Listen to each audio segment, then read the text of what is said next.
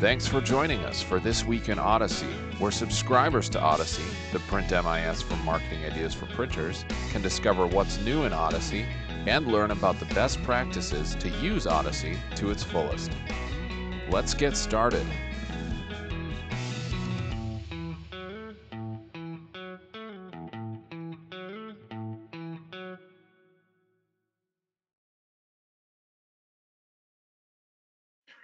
All right. Well, welcome to This Week in Odyssey. We're going to be presenting these webinars every other Wednesday morning, depending on where you're located. It could be noon.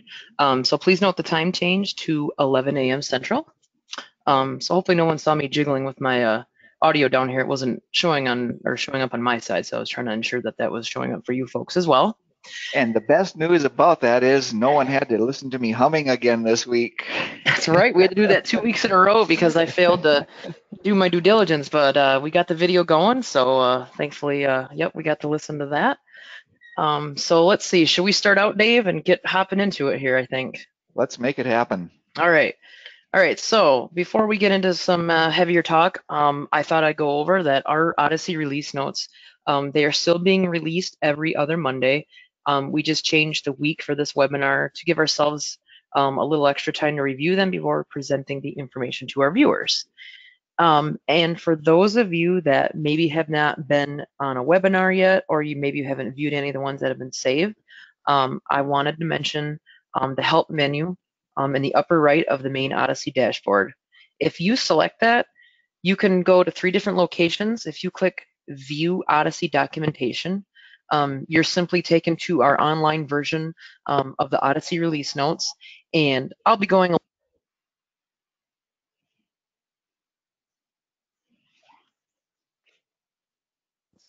the second drop down in the Odyssey release notes, or I'm sorry, the help menu is the Odyssey release notes. I'll be going over that a little bit.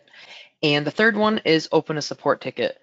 So if you select open a support ticket, you'll be taken to the help center of your website where you can start a ticket and ask us questions or whatnot.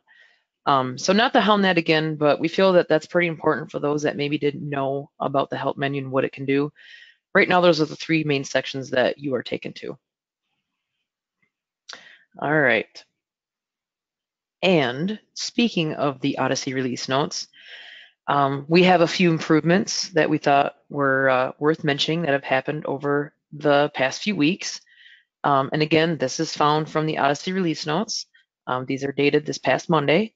I won't read or go over every single one, but the first update that I wanted to mention is that for an order form, previously it was either a little tricky or it wasn't as easy to get to, but now we have the ability, or you have the ability, I should say, to give your print buyers the option if they want to select black over black. That's going to be done in a ink question, and of course I'm trying to show you that color picker question here to see if I can show that black over black, and here it is. We now have this black over black if that's something that you would like to show to your print buyers. Previously that wasn't enabled or wasn't available, so now that could be an option in pretty much any order form that you feel fit to use that black over black option. The second update that I wanted to mention, and this goes back to, I guess you could say Friday, we had a little hiccup in Odyssey where the component wizard was not pricing, and there was just some things going on that were disrupting creating estimates. And that was a hot fix that we were actually able to put out pretty much immediately in the afternoon on Friday. It was a rapid response, and a lot of that has to do with Odyssey being in the cloud, and we're able to jump in immediately. And just to keep us aligned on that, and correct me if I'm wrong, Trish, but I think that was probably, was it 2 Fridays ago when that one happened? Yes, it may have been 2 Fridays ago. I apologize, but it was on a Friday nonetheless. That may not be as convenient for folks, but we were able to quickly diagnose that issue. Yeah, I just want to make sure everyone could coordinate their calendars if you wondered, hey, what happened and when? So that might have been the event there for you. Yep, that's referencing this component wizard not pricing. But yes, with Odyssey being in the cloud, we're able to jump right in there pretty much at any time and take a look at what may be causing your issue and get right down to the root of it. So we're thankful that we're able to host such a wonderful software in the cloud for that reason as well. Yeah, that really is a big deal, and that's one that I have a pretty healthy amount of passion for that. Just knowing that it is in the cloud. If you think about the process that kind of legacy software, if you think of making fixes like that, if something is discovered that really needs to be adjusted right away, that's such a huge benefit. Legacy software, we would have to make the fix, then distribute the fix, and then on your side, you have to install the fix. And there's just a lot of handoffs that could get a little bit dicey on all those handoffs potentially. That's the big benefit. One of the big benefits, just like you've said, and I just want to hammer that point a little bit too. Having it in the cloud, you just know that fix shows up without you having to lift a finger, and life goes on. Yeah, thank you for going into that a little bit more. But yeah, that makes it a little bit easier, like you mentioned. So on to our main feature that has been updated the past couple of weeks is what we have called a simplified accounting menu. And that's where I want to spend most of our time, or the rest of our time today, is going over what that looks like, what is in each of those categories, and then I took some screen captures of prior to have a little comparison. So let's go a little bit deeper into what we've done so far into accounting. And if you are not familiar, or maybe you haven't been in accounting yet or haven't needed to go there, on your Odyssey dashboard, it may look a little different than this. It's going to be an icon. It looks like a calculator and it says accounting. So I'm simply going to click on that icon and I'm taken to the main accounting page. Right away, for those of you that have been in accounting previously, you're probably going, whoa, there's some things that have changed. And indeed, the left side menu are the things that have changed and that I will be going over. And as I was mentioning, I took some screen captures of what it looked like before and after. So let's get into that. So right now at the top, Odyssey has the invoicing screen. So if I select invoicing, the screen that's being shown right now to the right is pretty much the same. We didn't really change too much of it. However, I'm going to put here side by side, here's a screen capture of what Odyssey looked like just a couple weeks ago. As you can see, here's the invoicing mixed in with other items, other tabs. Maybe it was confusing, you're not sure. We now have, as you can see on the left, accounts receivable with 4 tabs underneath them. Prior invoicing was kind of mixed in with some other tabs. So we felt that'd be best to streamline some of these tabs and put them under their proper headings, would you say? So this just happens to be old invoicing right here and new invoicing here in your current Odyssey installation. So it's also probably worthwhile saying that the functions really from that big picture haven't changed. It's just a lot more clarity on what is where and how to get there. Yes, thank you. I should have mentioned that, but he is right. Deep down, the functionality hasn't changed, but it's the aesthetics, the look, and maybe where to get to what you want. We try to make that a little bit more streamlined. Okay, the next one I wanted to go into, this was called, let me call up. Originally, it was called credit adjustment entry. So here's the old one again. And what I have highlighted on the left of this image is credit adjustment entry. Now, on the left, that is called credit memos. So as I put these side by side, without squishing too much, again, credit memos is under the main accounts receivable. Before, it was bunched in with some other things. Again, what is on the right side of this is the same. It functions the same, but we thought it'd be better to streamline this, call it something different, give it an image, and hopefully that'll make it a little bit easier for what you're looking to do. So credit memos, adjustments, credits under credit memos now.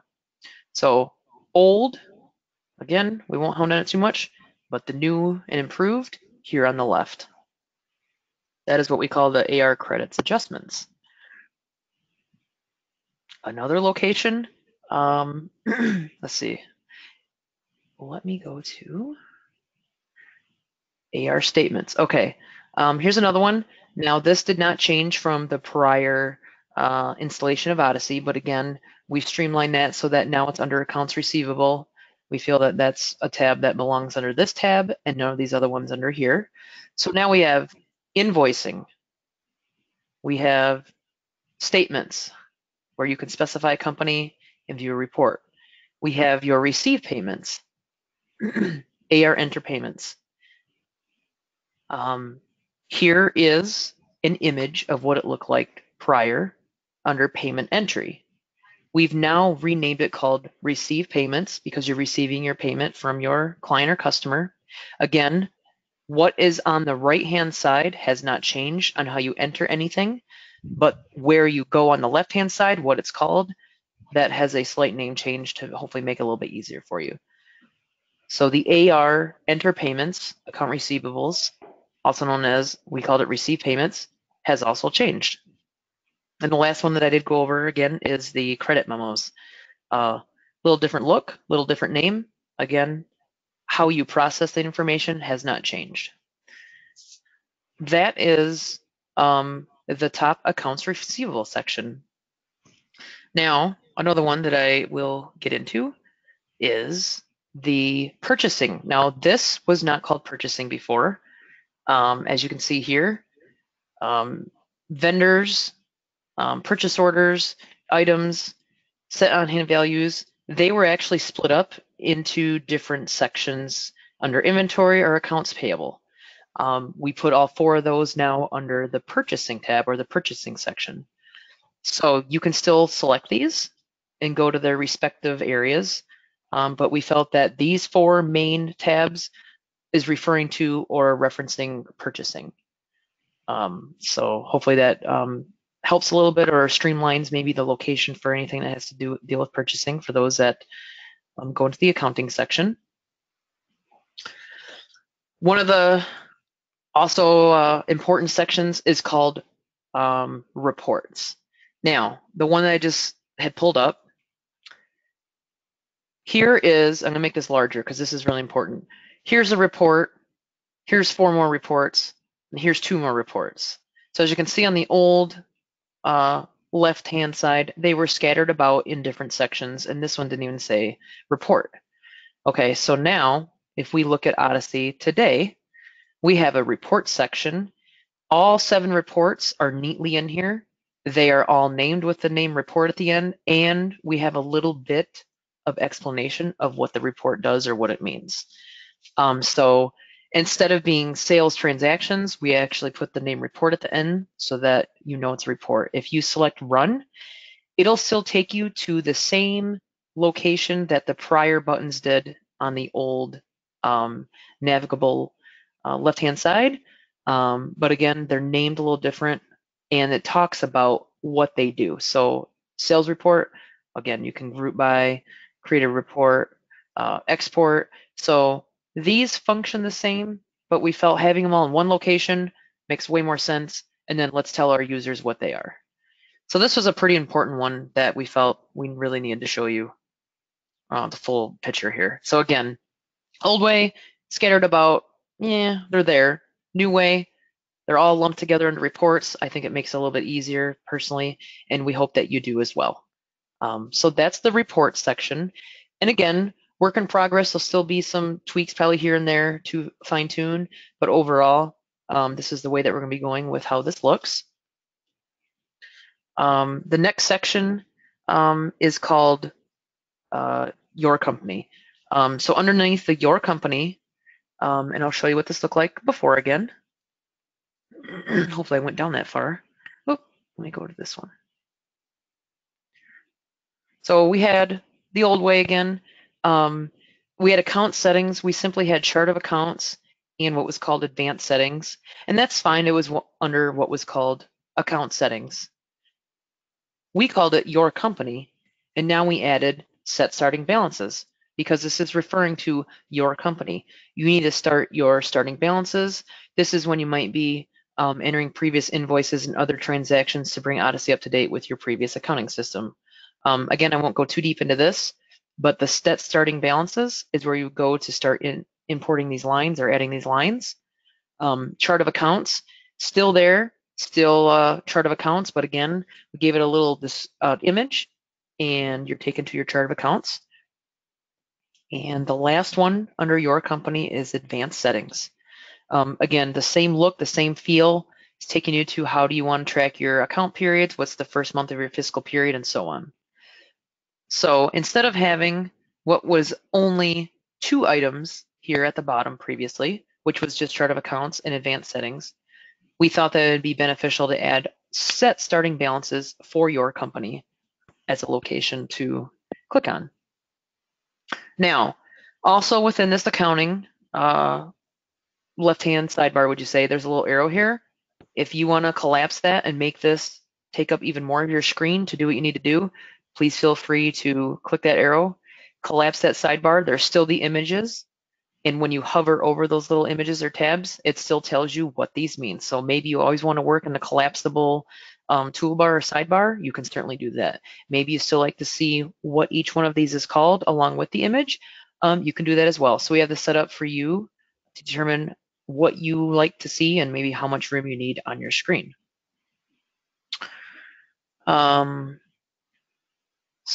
here, we left this at the top. This is where you can set your current period, your default accounting date, and so forth again. So we left this at the top, as that is probably number 1 where you want to make sure your periods are set in your accounting. But after that, you're able to go into the different sections of our updated accounting menu.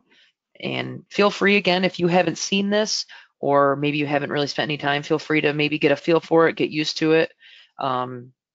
Like I was mentioning, or maybe I haven't mentioned quite yet, this is just a small snapshot of a larger initiative of what we're doing in the accounting section to streamline our user experience. So look for more changes to come. Not going to say they're drastic or not, but we are anticipating changes that'll streamline the experience, make accounting, I guess you could say, easier or more user-friendly. I don't want to say it's difficult now per se, but we just want to make this a little bit easier experience for those that are going to be invoicing. You're going to be entering payments in Odyssey. You know, those that are going to be spending time in accounting, you know, they're going to want it to function like an accounting area. And we feel that this is what's going to hopefully accomplish that. Yeah, this is really, really good stuff.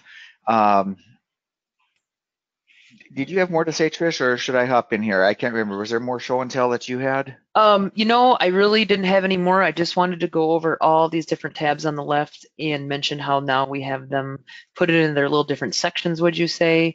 And we can collapse the toolbar or the sidebar so that your screen can be made a little bit larger. Oh, there's another thing I should mention. At the top, you still have the ability to reprint your past invoices. You can void an invoice. You can customize an invoice, and you can also view your invoice history. So these are also options that we are going to keep. So for now, they're still at the top, so please don't worry about that. They are still there under the invoicing section. I should also mention under some of these other tabs, we still have the same options at the top that was in a prior, the prior look of Odyssey, so you can customize your statement up here and so forth. So those options are still at the top of the respectable tabs here. Yeah, really, really good stuff. And I guess normally at this point, we kind of did a little role reversal. Usually I tend to find a topic to go deep on, and you did that today, which is really, really good. And did such a good job showing us, taking us through those different areas. And I guess the part that I'd like to add on, and in a way, it's kind of the flip-flop of what we talked about earlier when we talked about that, the ability to throw out that hot fix just in a matter of hours if needed, or even minutes if it really comes down to that. That's one way that, as our development team works on things, that's one way of getting information into your hands, or getting new updates into your hands, or your installation of Odyssey. But what we're talking about here today really is kind of the flip side of that. And if we take a look at Odyssey, you know, there are things that we do quickly, and there's things that just keep adding to Odyssey. But we're in kind of a different rhythm right now, where we are just kind of taking a little bit of a pause. And that's why we didn't show you anything big and bold and new from a functionality standpoint, the big and bold and new is just kind of the layout of it here. And so oftentimes I've mentioned how we work in these 2-week development cycles.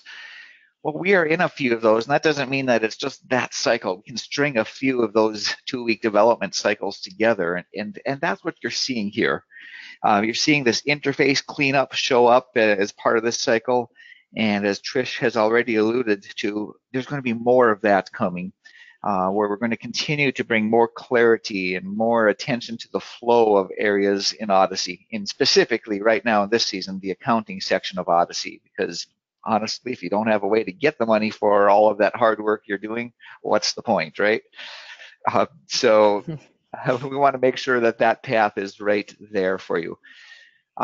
It's a big deal. The interface part of that, we can get a lot of big, bold ideas, but unless it looks and feels right, it's not maybe the area we need to focus on. Maybe said that a little awkwardly. We want to make sure that the look and feel of the interface matches the big, bold ideas that show up in Odyssey. And so that's where we're at right now. We're in a little bit of that rhythm where we're just kind of saying no and taking a pause on any of the big, bold, new stuff and going back to the things that are already there, bringing more clarity, bringing more attention to that workflow. And today you've seen some of the results of that just even by focusing on that left bar of the accounting section. You can expect more of that to come in the weeks ahead. So Trish, I do thank you for sharing all of that good news, that kind of the updates on that. You just really did a really nice job showing the befores and afters and how that affects everyone. So I thank you for your attention to detail in making that happen. Yeah, thank you, Dave. And just to expand a little bit more on the 2-week cycle, as you'll see in the Odyssey release notes, generally every 2 weeks we will update the date to reflect the every other Monday. That will also talk about or mention the features that I will probably be talking about. So that just kind of goes along with the every 2-week release cycle. We might start seeing maybe just 1 or 2 features instead of a slew of them, like Dave said, because we want to make sure the interface is also functioning and makes sense to our users. So continue to look for the releases. They'll be updated every other Monday.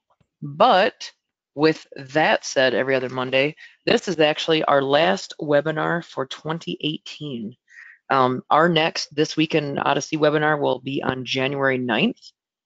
And so we just hope everybody has a blessed and safe Christmas and New Year's. And we will be saving these as well as future, or I should say past webinars if you haven't had a chance to view them. Certainly take the time if you have any and look at any of the webinars and see if there's anything interesting that you can pick out of there to learn or have more questions on. So with that, thank you for joining us during this edition of This Week in Odyssey. Just remember to stick around till the end for a quick survey. Thank you.